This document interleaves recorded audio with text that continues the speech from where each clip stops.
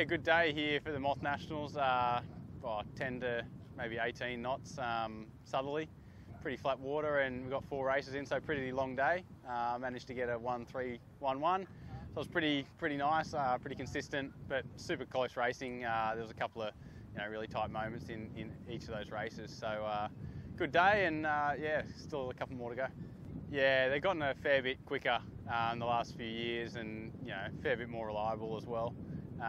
And yeah, it's just noticeable when you see, you go next to someone that's got maybe an older type boat or whatever it is, and the speed difference is pretty big now. But everyone's kind of transitioning to newer boats and getting more speed, so just the whole fleet's getting faster and faster. Yeah, well, I think it's a lot of you racing yourself most of the time. If you capsize or go the wrong way, you're going to lose more than if you're trying to cover someone. These boats you can't really cover or do too much. You just got to kind of stay close and sail your boat fast and sail your boat well. I think Rob was going really quite good today when I was next to him. Also Max, a couple of boats down, was going quite well, and the Kiwis were going well.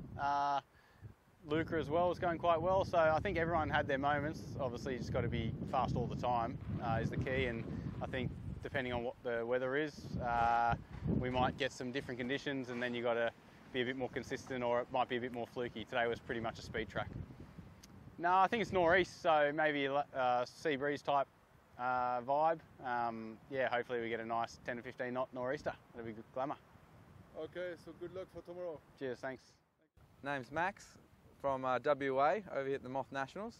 It's been a bit of an up and down day. First race kind of had a bit of a bad start on that one, so I was playing a bit of catch up. Second race I did quite well and came off the pin well and got the win on that one, so I was pretty stoked about that. Third race came with a third on that one, and then the last race I actually got weed all over my foil, so I had to stop, and I was a bit on the back foot on that last race, but yeah, I think I got 6th or 8th or something on that last one, so all in all it wasn't too bad of a day.